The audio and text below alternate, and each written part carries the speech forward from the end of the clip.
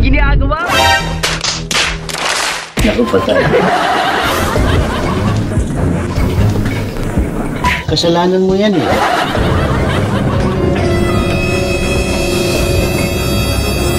NANI?! Omae wa mou shindeiru. Magaling kang k***al ka.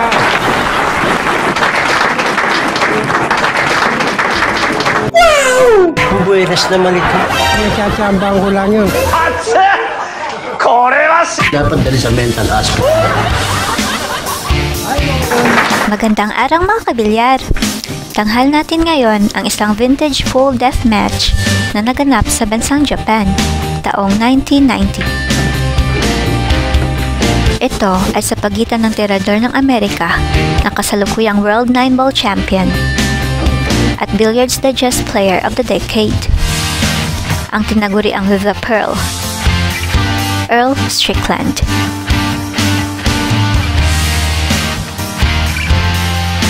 At syempre, ang ating pambato, ang back-to-back Sans Regency 9-Ball Champion at ang World Cup Champion taong 1990.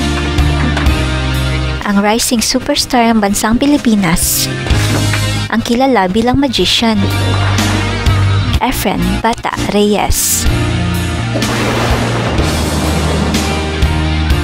I got a little bit nervous because first time I don't know what's going on now.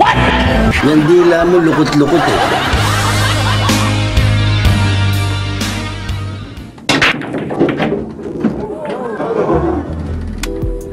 Ang match na ito ay race to 9. Nanalo si Efren sa lag, kaya siya ang unang nag-break.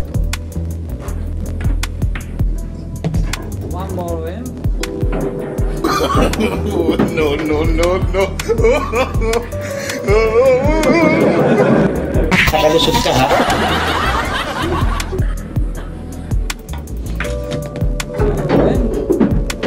Isang magaling na pagka-break ni Efren kaya open na ang lamesa.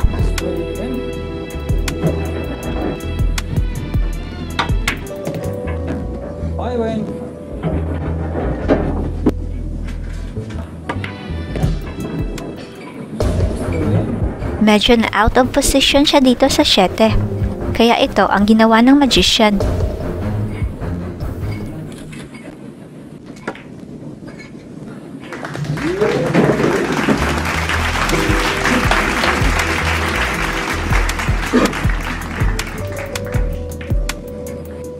Napakatalas pa talaga ng mga mata ni Efren dito.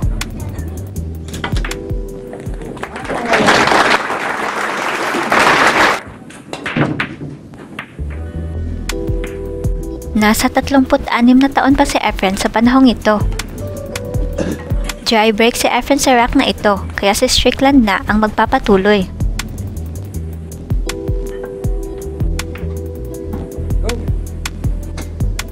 Magpapalitan sila dito ng magagaling na safety plays.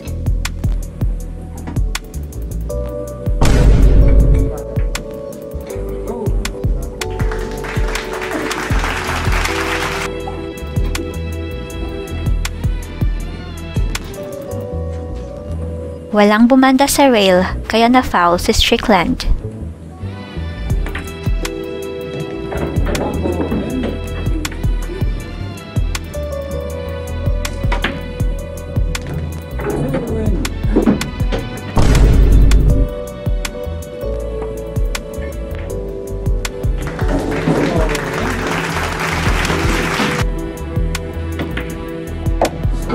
Sa taong ito, napanalunan ni Efren ang World Cup title sa match na naganap sa Taipei.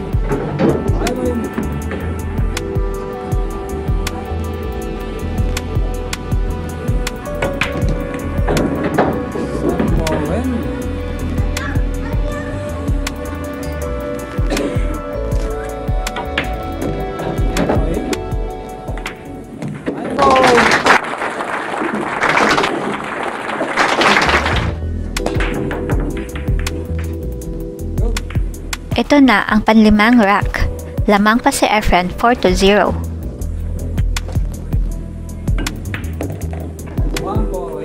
Walang nakuha si Efren sa break, kaya pagkakataon na ni Strickland.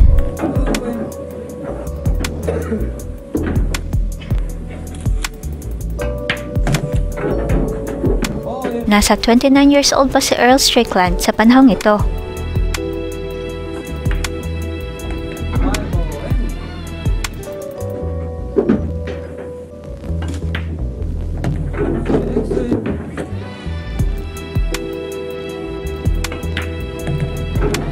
Siya ang kasalukuyang World 9-Ball Champion 1990.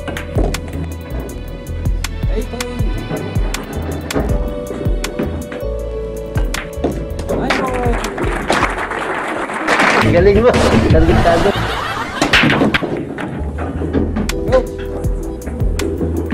Ang match na ito ay winner's break format, kaya marami pa ang pwedeng mangyari.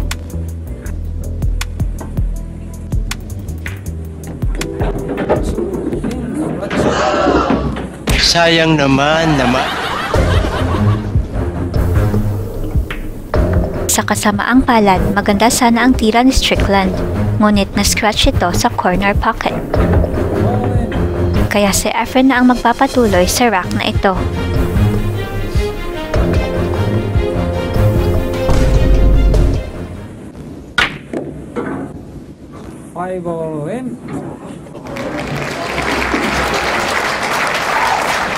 Oh, di ba? Galing.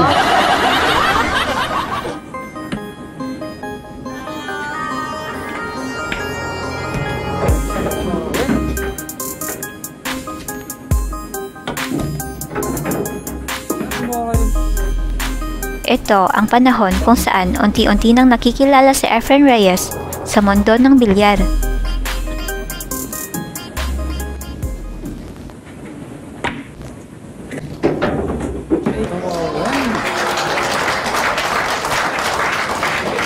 Buenas naman.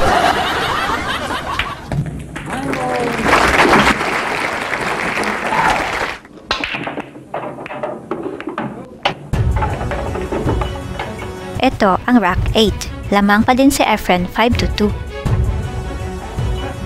Nagdesisyon siyang mag-push out dito.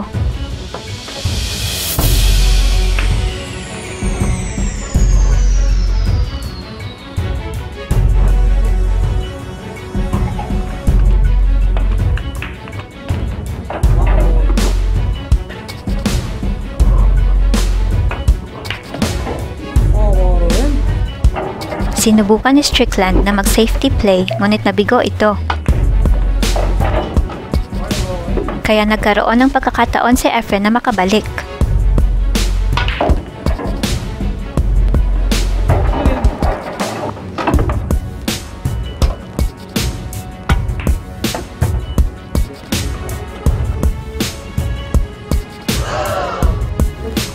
Payakan, no? Sinubukan ni Efren ang bank shot sa 7, ngunit nabigo siya. Ito na ba ang pagkakataong hinihintay ni Strickland?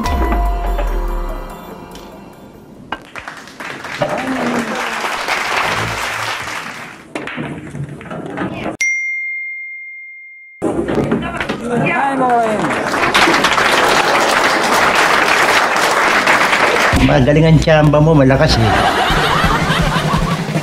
Isang magaling na golden break galing sa American player. Nakuha agad niya ang rack na ito sa isang tira lang.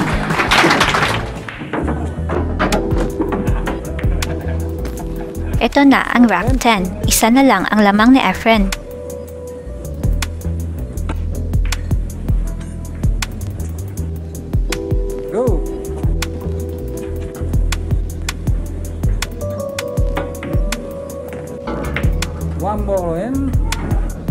Tingnan ang tira ni Efren sa dos dito.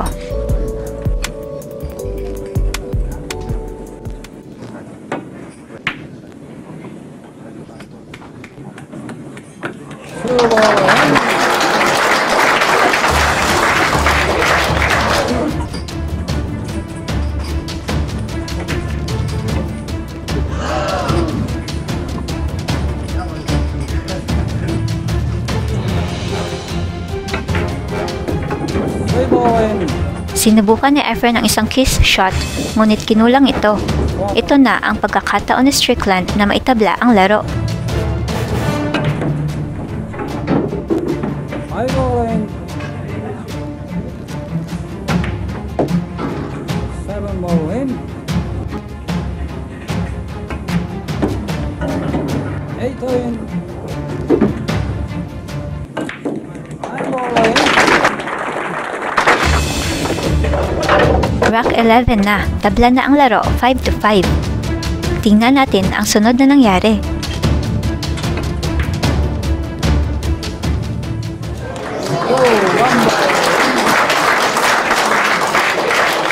Bubuenas naman ito.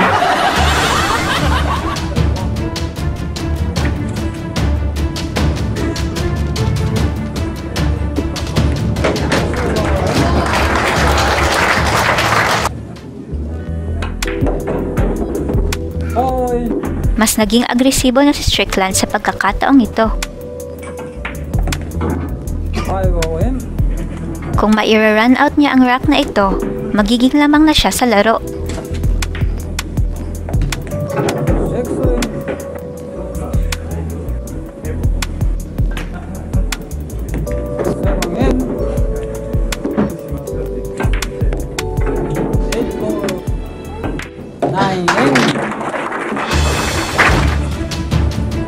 Ito na ang rack 13, lamang na si Strickland 7-5. Hanggang sa nangyari ito.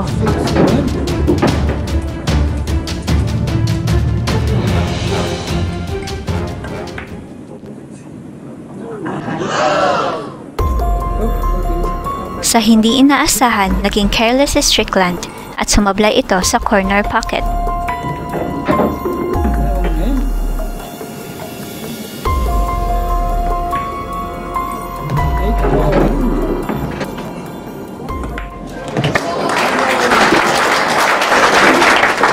Boom.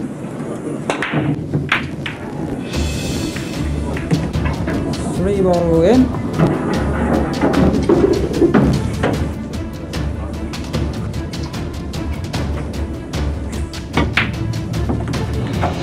One ball in.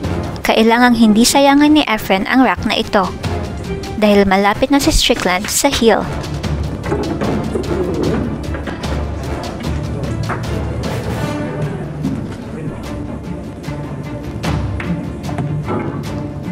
Point.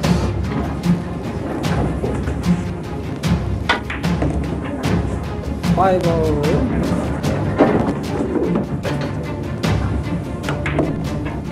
Six ball in.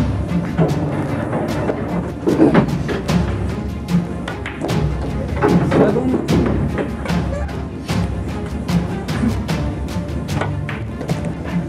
Eight ball in.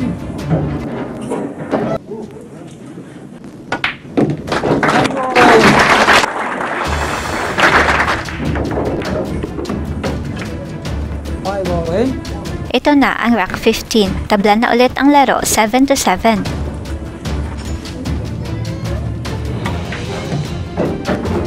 Naging mas matagumpay si Efren sa break shot. Kaya maganda ang ayos ng bola pagkatapos mag-break.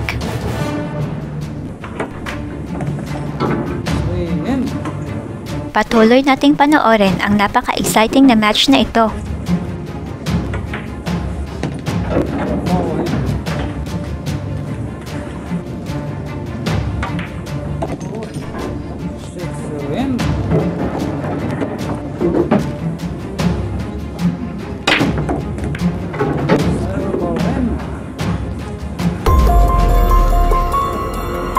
Naku, patay. Sumabit sa 9 ang cue ball kaya mahirap ang tira ni Efren sa 8. Pero mabibigla sila sa gagawin ng magician.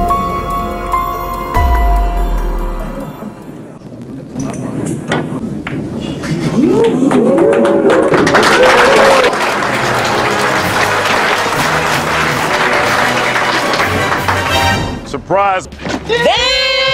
Relax ka lang. Akala nila imposible ang tirang yon, ngunit nagawa ito ng magician. Napakanipis na tira sa 8.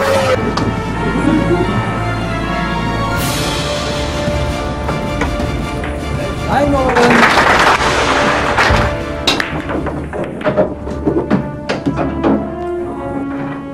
Ito na ang rack 16. Nasa heel na ang pambato natin, 8 to 7.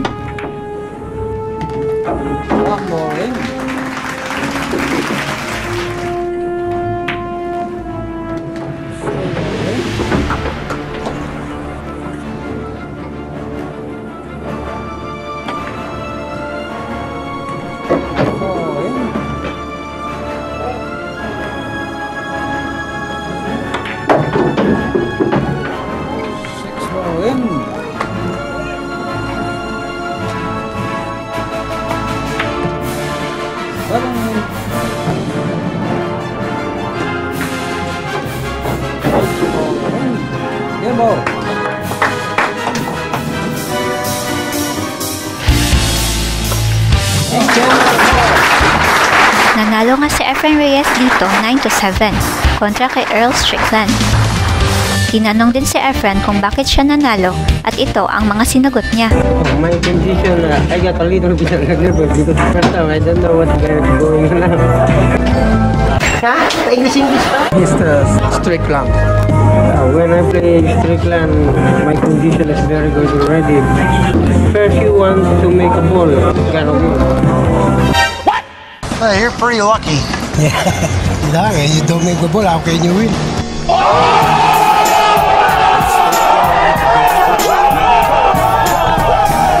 Ayoko na. Huwag kalimutang i-like ang video ito. Shoutout po sa lahat ng Solid Usapang Bilyar TV fans. Salamat din po sa walang humpay na pagsuporta. Mag-subscribe na rin kayo upang hindi kayo mahuli sa bawat magic ng ating pambansang bilyarista. Hanggang sa muli, paalam!